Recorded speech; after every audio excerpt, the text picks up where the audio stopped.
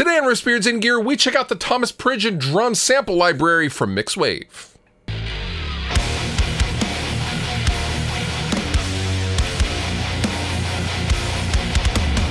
Thomas Pridgen is a very celebrated drummer within the drumming community. If you're not a drummer, don't beat yourself up too bad that you may have not heard his name. However, musician folk, myself included, tend to go when you mention Thomas Pridgen. He has most notably played with Mars Volta, but he's done a ton of session work and has also played with Draft Tongue Orchestra, Trash Talk, Jada Pinkett Smith. He's the guy. Like, within the drum community, Thomas Pridgen is the dude. Now, before we go any further, MixWave have asked me to show you guys this sample library. They have not paid me. They have just simply provided the sample pack for me to show you, but all thoughts and opinions are mine. So in a world that is packed with really, really good sounding drum sample libraries, why should you pay attention to the Thomas Pridgen drum sample library? Well, for one, they were engineered by Taylor Larson, and his drums sound really good. Also, for me, there's a couple of bells and whistles in this particular pack that a lot of others do not have. They give you some flexibility, they give you some options that I like, because depending on the situation that I'm using these drums in, I may want different things. So we will nerd out and deep dive the Thomas Pridgen drum sample library in just a second, but here's how they sound like in a mix, and these drums are completely not processed.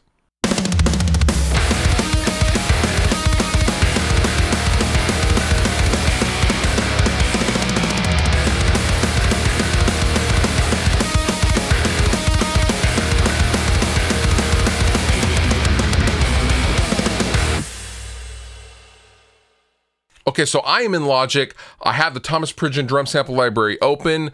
You see Thomas's kit. Now, on the snare side, we have a couple of different snares to choose from. By default, the signature snare is loaded, but we also have pop, big, and edge, which we will hear in a second.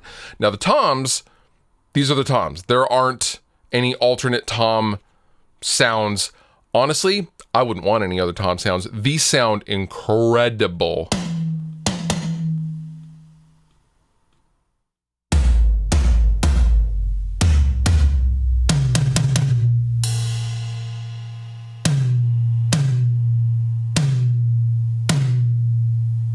Just love the attack of those. Anyways, we have a ton of different cymbals. Also, we have the spiral thingy. That's a technical term. That's what the cymbal's called, is the spiral thingy. So good. It sounds so good. Anyways, the tune that you just heard in the full mix, let's go ahead and hear. Anyway, I'm getting way ahead of myself.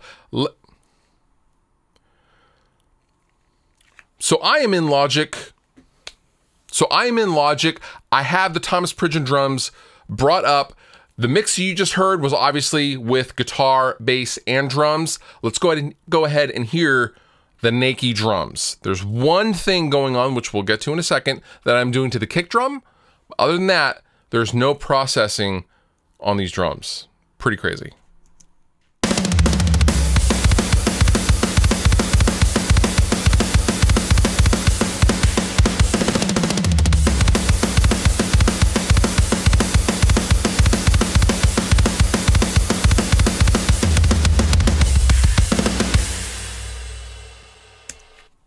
Killer sounding. Now, the one thing I am doing to these drums, because this is a faster tempo song, is I am using an SSL channel strip to kind of carve out a little bit of the low end of the kick, because I get some buildup with the faster punk rock beat. If this were a more mid-tempo song, I wouldn't be doing this, but I just thought I would note what you're hearing is a slight low end carve out with the kick drum. Otherwise, that's it. This is the naked drums. So let's dive into the drums. We have Thomas's kit. We have a couple of different snares. By default, it loads the signature. Let's go ahead and hear these other snares in the context of that same beat. First, we'll go with the pop snare.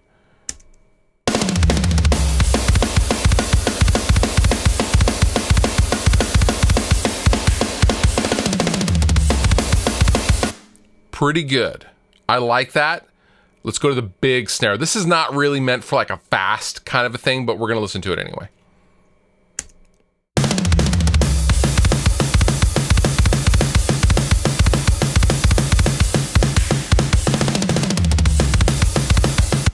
And lastly, we have the edge snare. This is a really, really cool alternative to what we've heard previous. I like the snare a lot.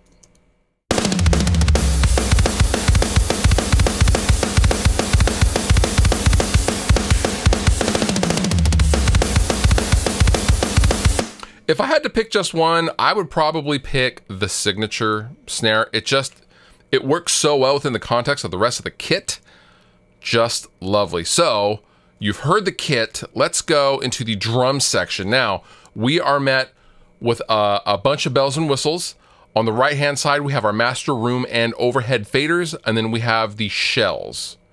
So then we'll click on the cymbals, and then we have, obviously, as the button would pertain to, the cymbals, which we still have the master room and overhead on the right hand side. Then we have the settings, and then we have the about. So let's go back to the drums. Down here, let's see, there is an explanation here. Let's go info.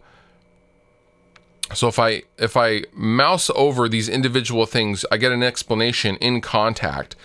These are submix channel volumes down here. We also have envelopes for gating and things like that. We can tune the drums depending on the song. Maybe we will want to tune up or down if you're using a lower tuned, guitar or whatever.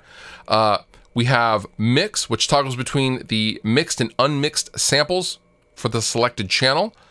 And then we have the boost, and this toggles an additional drum trigger sample on top of that. So we can turn everything off.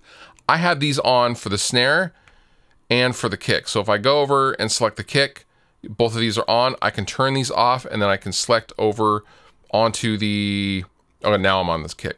My bad. I have them on the kick, go over to the snare, they're off on the snare. I can turn them on again if I want.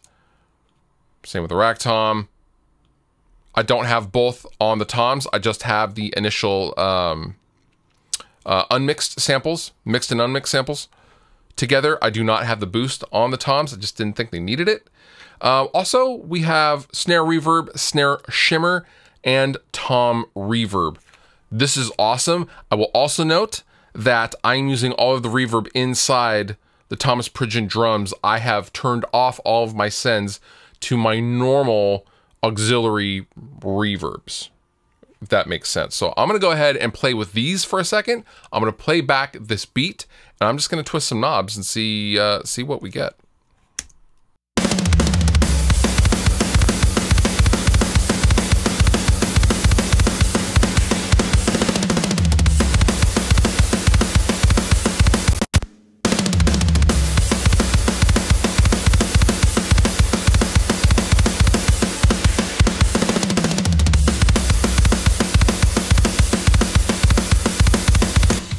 Right now, I am messing with the room mics. I'm actually going to use the fader instead of muting. I'm actually going to put the fader down and then blend in the amount of room that I want. I'm going to put the snare reverb back where I had it, roughly. I'm going to leave the shimmer pretty high on the snare. I really like how that sounds. I'm going to start with the room down, and then I'm going to add all of the sauce, all of the spaghetti sauce on the drums. Yeah, I said spaghetti sauce on the drums. I'm going to add that in with the room fader. Here we go.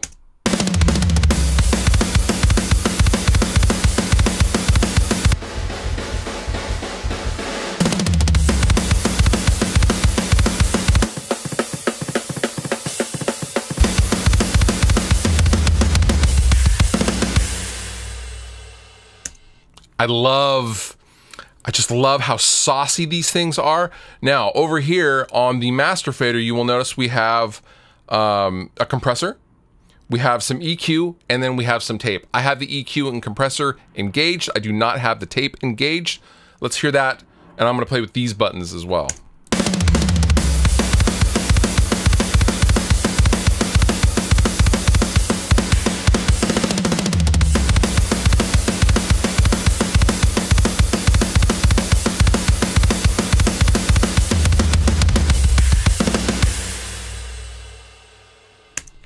You sound so good and huge and tight and percussive. Well, I would expect them to sound percussive because of drums.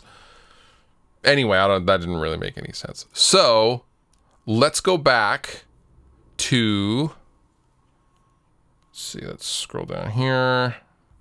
Let's go. So now we have cymbals. We have total control of our cymbals: stack, mini hat, splash, ride, hi-hat, and clap stack as well.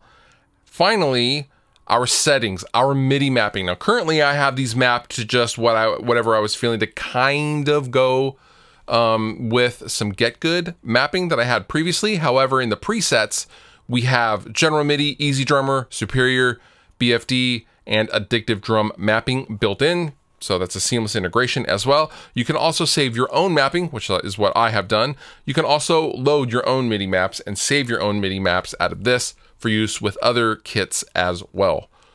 Pretty cool. Lots of options. I love the clean interface. It just sounds snappy. And the less work and less time I have to spend on the drums, the better. I literally fired these up and I was like, okay, well, here we go. If you would like more info on all things Thomas Pridgen drums from MixWave, I will link down below in the description. At the time of this filming, these typically go for $139, but right now, I think they're on a sale for $119-ish. I don't know how long that sale will last. I believe that's an introductory sale, but yeah, very, very nice, very good alternative to the other standard, options and flavors out there like Slate, Toontrack, and Get Good. Definitely check out Thomas Pridgen drums if you are in the market for some gnarly sounding drums. I will link down below in the description. And with that, you've been wonderful. I've been Fluff. Thank you so much for watching, and I'll see you next time. If you liked the video you just watched, please consider subscribing. And if you want to further support me and what I do, consider using some of the affiliate links down below in the description of this video. Go on over to Sweetwater, buy yourself something, and help me out at the same time. It's a win-win for both of us.